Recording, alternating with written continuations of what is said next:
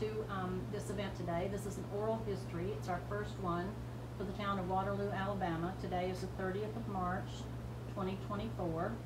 And I have a few questions that we want to ask just so we can let you introduce yourself, and then we'll let you take the chair, so to speak, and tell whatever you would like to say about what you remember, perhaps some stories about Waterloo, your family, anything that you would like to be recorded for posterity's sake. So again, could you please tell us your name? Lawrence Faulkner. Okay, and do we have permission to record the interview, Mr. Faulkner? Yes. Okay, and do you want to tell us when and where you were born? I was born on the Fielder Farm, 5.5 miles north of Waterloo. It's the farm north of Bruce Jr. Ellis farm and home. Okay. Do you want to tell us anything about your family? How many brothers and sisters you had, and who your parents were? I had 2 brothers, 2 sisters, and my parents were Samuel Faulkner and Maud Lillian Fielder Faulkner. Okay. All right. That's the formal part. Would you just like to take the chair, so to speak, and talk about what you'd like to talk about? Well, I told you about my dad's store out here. Uh-huh. He had one up on Bumpus Creek also. And I've already told you about the Barrier Brothers. The Barrier Brothers had a store across the street from my dad's store. And there was a guy named Bob Ball lived out in one of these hollers. He killed his wife. Then he went off to prison. Somehow or other got back and got out. And he would visit his daughter living in that house across from my dad's store. And I was a little boy, and it scared me to death to see that man. And the logging route, the logs that went out to near Cherry Chapel Loop in Tennessee, I need to take Faye and Jim and some people out through there and show them all that route. And there was Mr. Boatwright's daughter coming to this? She was not able to. She's got a new grandchild, and so she had to go down to visit her grandchild. Oh, I was looking forward to seeing if she had a map of Till Lane. The Till Lane was started out here at Miss Hart's Jim Threet Park and went at an angle. It came out over there somewhere where L.V. Dennis lived.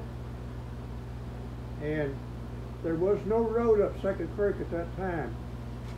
And I remember sitting in that store and watching people in hard hats over on Second Creek Hill. They're blasting rock out. They would work like little beavers. Then they'd put their hard hats on and run like mad. Then there'd be a big explosion. But what they were doing was blasting out channel lining or riprap for the bridge going out of Waterloo and the one on the Bumpus Creek. Now here's something that's funny. Greenberry Foster had Alzheimer's. He lived out there across from Clyde Stansel on Pea Ridge. And Blind Henry Sharp passed away down here where Ray Scott lives now. And 4 of the Foster girls went down to see him that night, see the family. On the way back, my 21-year-old brother, half-brother, had borrowed my grandmother's white gown, and he got in Blind Henry Sharp's grave and came out of that grave with that white gown. One of the Foster boys told my brother later, said he scared those girls nearly halfway to death. My dad would pick up corn down this river road and grind it, and then take it back to people on that route. And I've already talked about Emsley, Scott, Carl Mangum, and Hubert and George Mangum. Emsley, mother married Scott. He died. She married Jim Peck Mangum, and they had a child named Carl Mangum. He's buried at Shiloh. And then when Miss Caroline died, Jim Peck married Annie Eves. They called her Annie Peck. They had George and Hubert. George and Hubert are not related to Emsley, but Carl's related to both of them. Any of you ever hear about the gypsies that used to roam this countryside here? They'd come in groups, people. You ever heard that thing? Yes, sir. You had to nail everything down, they'd rob you blind. And I remember as a child going across the railroad bridge in Florence, and those boards would just ripple as you went across them. My dad was taking eggs to a wholesaler in Sheffield and buying groceries, bring back down here to trade for more eggs. And then Vernon Humphrey. Anybody remember him? Do you remember Miss Lillian Humphrey? Yes. Her dad, her husband. He was sort of a mean fellow. He had a big building right behind this store up here, this building. Two-story building. On the second floor it had a porch, went all the way around that building. That's why I wanted to contact Willeen Higgins, but she's gone. And Mr. Joe McCorkle had a pharmacy down here on the corner, and on the south side of that pharmacy, there's a little room in there full of wood caskets. You have any idea whether they're still in there or not? No, sir, I don't know. I doubt it. Would it be right here? Is it this building right here? The old Yeah. library? The next It's the last building before you Next get to Thomas Duncan's house. There's a little room about as wide as from here to Peter Linda. And went the length of the store, had a whole bunch of wooden caskets. And I've already mentioned Jack Epps having a restaurant on the south wall of the Edlard building. And before the lake came out, they removed all the graves that they could and moved people out. It affected people very badly. I guess it would because they call it rich farmland. One guy married one of my cousins. He hung himself up at Lawrenceburg. Got time to go farming again, he hung himself. Another guy would, every summer, they read him out of a map you got. Every summer he'd disappear and be on the hill there between Buffas Creek and Second Creek. There'd be about 500 men looking for him every summer. And they'd take him to, sometimes they'd take him to Tuscaloosa for a while. But it was, when you're going up this side of Second Creek, there's a little spring there on your right, down under the hill. His property was there, started there. Can I ask a question, Mr. Faulkner? Yes. When they moved the cemetery, there's talk now that when the water goes down over behind where the senior center is now, there's talk that there's some imprints. Is that There is. actually old caskets? I've heard different type stories. What do you think? It looks like graves. It looks like graves to me too. I'd heard different stories about it. But that would have been where the cemetery was, wouldn't it? Oh, they had cemeteries all over this. Okay. All over this valley. Mr. Henry Evans lived up there above me. He got killed out in Texas. He was standing under a tree. He worked for the railroad, and lightning hit the tree and killed him. They buried him in a brown suit. The railroad put him away real good. Years later, when they removed his grave, one of the guys came and told Mr. Henry, said he had a brown suit on. Said it looked like he'd been placed in there yesterday. Mr. Evans said, that's right, that's what they did. That's what he looked like. And we had 4 people from Buffas Creek and 2 from Waterloo killed in World War II. And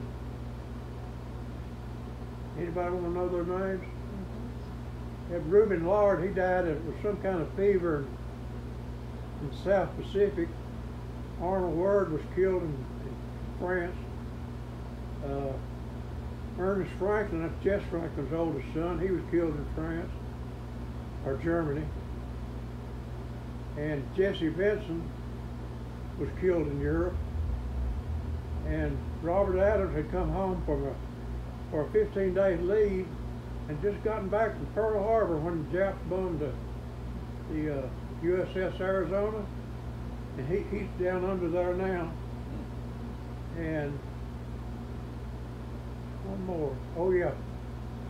Eddie Threet's youngest brother, they called him, his name was, we called him Topwater. He was killed in Europe.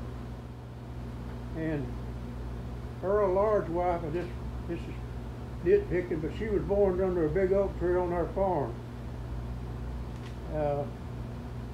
And they used to, they put ice in sawdust to preserve it, to help people in the community that had sickness.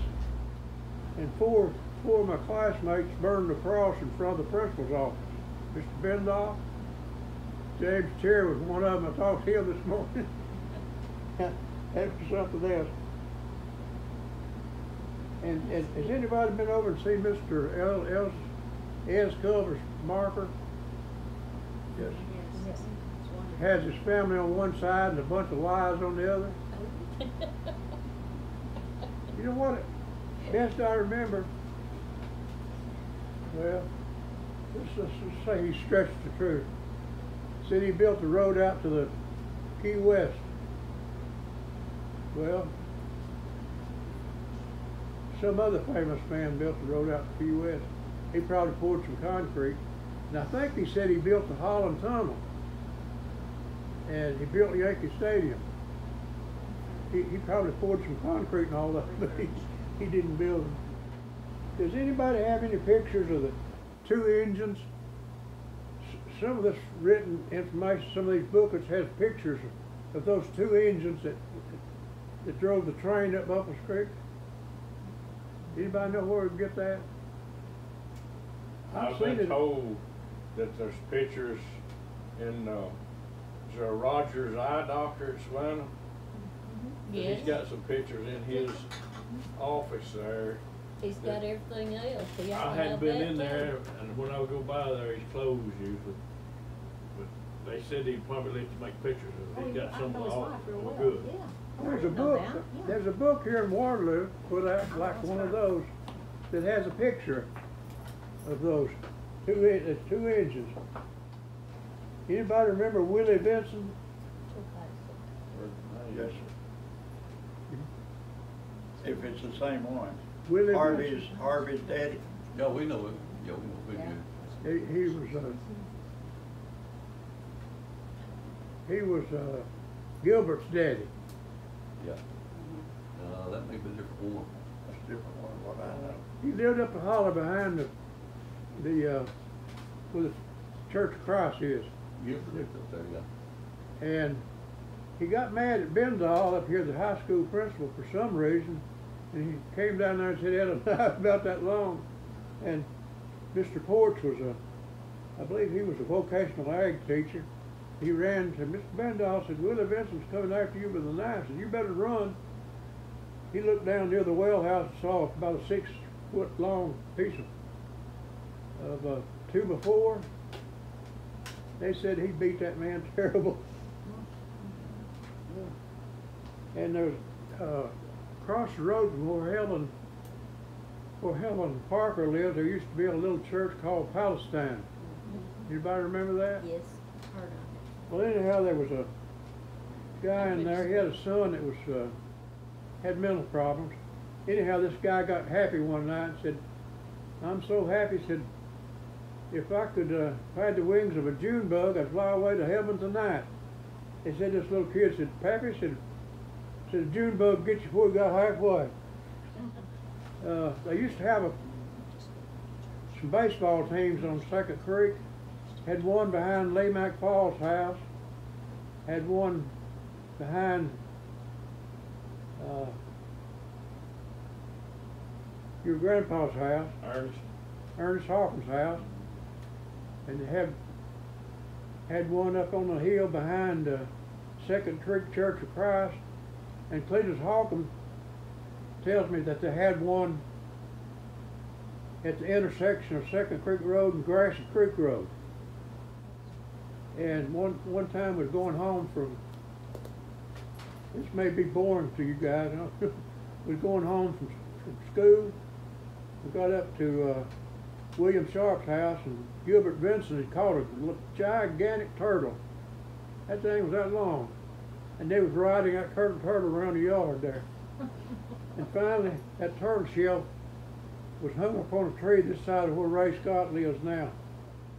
Alfred Austin had an older brother named Andy Austin, and he had a taxi cab, a taxi in Florence, and I believe the story goes it had two Johnson brothers killed a man, and they hired Andy to bring him down. They buried him on one of these sandbars down the river here. Seemed like it's across from Waits Cemetery, but I'm not sure about that.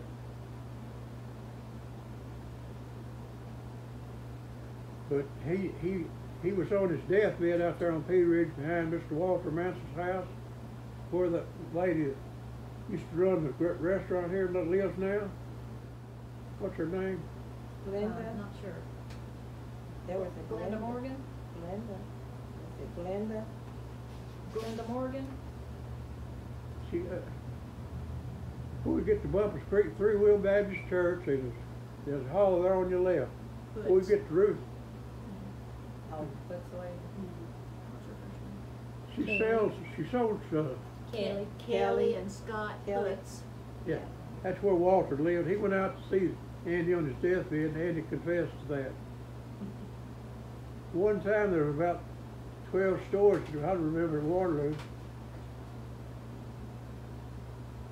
And Morris Williams had 3 sons in World War II. They all 3 arrived in Florence on the same day in 1945. And Curly Seago was their first cousin. He arrived the same day. Anybody familiar with Booger Sager? Where can you get a copy of that? I got me a copy at a music store up in Lawrenceburg. I was told that Bill Mangum's grandfather, Doc Mangum, I believe is what they called him, was one of these people that looted and pillaged during the war between the states. Yeah. Is that mentioned in there? It could be. I really don't remember. And I don't know. It might be mentioned in there. I really couldn't say one way or the other. Chalmer Hodges used to have a store about 2 stores down. And Doyle Young, he and Frank Potts were graduates of Waterloo High School, and they became lawyers. After Doyle retired, I called him about some math problems. He was telling about they used to intimidate Mr. Hodges. He'd had his leg broken at one time, couldn't run very fast, and he'd chase him, they'd get away from him. I thought that was sort of funny. And then, anybody remember Mr. Tadgick? Yes. When we went to the lawyer's office to get my wife some help with her problem, there was a girl in there said she was a niece of Henry Tadgick. She said her grandpa, Ann's daddy, would be involved in parades up there in Wisconsin, and said he would dress up so that he was a horse. They'd tie his legs over the horse like this, and his hands down. He had horse had his hands going down into extra fake horse legs, so it looked like a 6-legged horse. I don't know whether you understand things like that or not. Shaw Holler. Charlie Shaw had a gin down in Shaw Holler, had a sawmill and a store. And back in those days, I was telling Frey yesterday, a lot of the rich people, he was one of the rich folks around here, they would arrange to have the children married. Like you get your children, your daughter to marry my son, and Clyde Ellis Shaw used to work at the animal shelter in Florence. He was one of them. That marriage didn't last very long. Mr. Lawrence, where was the Shaw holler? They can tell you that. You go out State Line Road, and there's a gravel road turning left going down to the Carson Cemetery. Yeah. Well, all you do now is go down with a four-wheeler, but that goes down to the Shaw Hall on the river. I wasn't sure where That guy was, apparently he was real well off. And Burmack Falls, I think he lived where his grandpa lived, right? World War II came on, and they wanted people to turn in gasoline, things like that they had. And there was a young black man. Well, first of all, this man went off to the war between the states, and they told him to get rid of his slaves, and he didn't do it. And some of the slaves got one of his daughters pregnant. I think there's 2 or 3 of them. One of them named Dick. He told Dick, Burmack told Dick to go out there and dig a big hole in the garden, bury that 55-gallon drum of gasoline. Well, Dick did that all right, but he poured the cap. When he got the hole dug, he took the cap off and poured it in the ground. And Burmack was missing a turkey. He kept bugging Dick about that. Finally, Dick said, "Well, yeah," I said, "I did see that turkey. He was down there skating on the pond." Said he fell down and broke his neck, said I threw him over in the woods. Now, Dick, they had a party up there one time at Second Creek, and Miss Leona, and this is where it's fun, she spilled some coffee on his leg. His name was Dick. She said, "Did it burn you, Dick?" He said, "No, ma'am, but you burnt my leg." And then Dave Tyser and Robert Tyser, their daddy was named John Tyson. He was trying to die up there. They didn't think there was much wrong with him. And so Miss Leona, she grabbed 2 great big long knives and was sharpening them. He said, "Miss Perkins, what are you going to do with those knives?" She said, "I'm going to operate on you." He said, "I'm feeling a lot better now." And had coming from down Bumpus Creek one time in 1948, Anderson Holloway had a load of cotton. He came up that hill there. The last time 14 crosses Bumpus Creek, he didn't have any brakes on that truck. He tried to shift into low gear and lost control of it, and he rolled back in the creek and turned over. It was a miracle nobody was killed. Robert Hinton was Leona's daddy, and one of Leona's sisters had a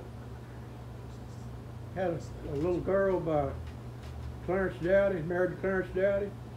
She died, and Clarence Dowdy remarried years later. He came back to Miss Hinton and tried to collect that little daughter, and they got into a big fuss. Miss Hinton didn't want to let him go, or let her go, and they got into a big fuss, so Robert Hinton killed Clarence Dowdy. And Clark Newman, I told you about, had the barber shop out here. He had a son that taught, Joe Newman taught engineering at the University of Alabama. And I had some classes under Joe. And I guess one of the worst classes I was ever in, grade-wise. And he'd come to ask his dad, said, "Who are these Faulkner boys down here?" He said, "That's Mr. Sam's boys. So you be nice to them." So when the course was over, I got an A out of that course. Some of you younger people are not that familiar with cattle vats where you dip cattle. Back before I was born, the ticks were bad in this part of the university. They brought the deer back in this part of the world. Ticks came back. There's one, when you pass the Ray Scotts, You turn left on that Hinton Road going to Pea Ridge, there's one right there on your right. Then when you go up the hill at the Male White Hill, you know where the Male White Hill is? I think so. Named after your grandpa? Past the Sourwood Spring, and grandpa lived there on the left going north. The steps are still there. You go up that hill, right there on the right, there's another vat there. Lawrence has a vat down in Union Holler too. Yeah, I saw a write-up about that. They filled it up, hadn't they? Well, it's trash and stuff, is that? Yeah. And one time, Miss Clara May Keel, Edna brought up the store on Bumpus Creek. Said, Clara May, what do you want? She said, well, I want everything in this store. That's so funny. And I remember coming off of this Pea Ridge Hill back before the lake came out. That's old. Now, if you look out across this valley, it's in the wintertime, and it looked like a snake. That river looked just like a snake out there. And one time, it was during the Civil War, there's a guy came by and tried to leave some gold with one of my mother's aunts. She wouldn't take it. And she told him to bury it up there somewhere. But they don't know whether they did or not. He got out there on Pea Ridge, close to where Matty B lives now. Some of the scalawags killed him. He didn't, as far as he got. And I remember the day after the tornado, 43, at school. I don't know why we had school, but we did. And you look down in that valley, and I bet there's a million folks down there where the Church of Christ is now. I call them rubberneckers. And that was during the time that gas was rationed. I don't know where they got the gas to get down there, but they, golly, it's awful. Oh yeah, Leo Benson's wife and Leo Benson and his brother-in-law went off fox hunting one night, and they got not very far from the house, and they heard a loud noise, the women screaming. They got back, and the house that Leo lived in had, the floor hadn't been nailed down yet. There's a bunch of hogs under there walking, raising the boards up. Anybody remember Big Jim Haynes? I've heard of it, and I didn't know him personally. He had a store about probably 60 feet north of here, and the steps up to the door was as high as that ceiling right there. And he'd sit up there, and his legs was swollen about that big around. And I think he was an uncle of Mr. Joe McCorkle. I mean, Miss Mert McCorkle. She was a Haynes, and he was her uncle. Somebody said he took care of the hay goods out here. Jones's Hotel. I read some of your write-ups here where he took care of them when they were little. Oh yeah, the foster man I mentioned had 4 daughters and 4 sons. One of the sons married Joe McCorkle's oldest daughter, and she was 14 years older than Mary Ann McCorkle, her young baby daughter. But I remember going by the vocational agriculture building. Miles would holler out and say, "Don't step on that egg there." With little kids, you know, you'd look and see, well, what in the heck is an egg? My mom had an old place where she was born and had some chickens over there, and Miles and his brothers would come by and steal eggs from that location, bring them on out to the store and trade them to my mother for candy. And in 1939 or 1940, this lake out here froze. And Carl Potts and some more teenagers walked out to that, that warning sign for river traffic. That's all I got. Tell them about when they robbed the bank down here and took off with them people. Oh yeah. Think Every Mr. year on about the 6th day of May, I post on Facebook about my second cousin, Lou Faulkner Hawkins, becoming a hero. They was having a bank meeting over here. I had the board of directors. There's two boys from Waterloo that lived somewhere else. They came down and cut the phone lines and robbed the bank. They took Buck Sharp, he was the chairman of the board of directors. They took him up Second Creek to where Lou Hawkins lived, which is now James L's place, James L. Holt. What's your uncle's name? James L. James L. Where James L. lived when he died, and they stopped and they tried to get him to take a drink. He wouldn't take one, so they pulled a pistol on him. He said, "I believe I will have a drink." so then when they got through, they tied what we used to call a tow sack around his head. They tied one behind his back. They proceeded on up to Highway 69 and went to Savannah. And all of this took time, and by that time people had got to Florence or got to a telephone and called radio station WMSD and Muscle Shows, and they broadcasted, said that the two brothers told what their names was, and when they got down in Savannah where the nursing home is now, across the street there's a white house over there. There's a woman living in it, was from Waterloo, and she recognized him. They called the Savannah police, and they set up a roadblock and called him. That's about it. You had mentioned earlier that you remembered about 12 stores in Waterloo. Can you talk a little bit more about those? What kind of stores were they? What do you remember? They're all grocery stores. Okay. And then up here, this side of the where this lady had the restaurant, later on, Booth Higgins, his name was Cart Higgins. He had a pool hall in there. And my uncle had a store out where Thomas Duncan's daughter lives now.